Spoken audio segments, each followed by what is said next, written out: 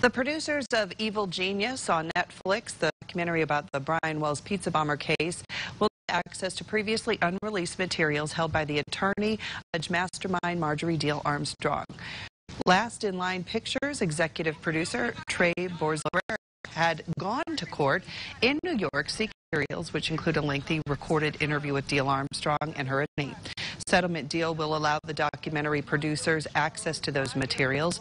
Details of the settlement have not been disclosed.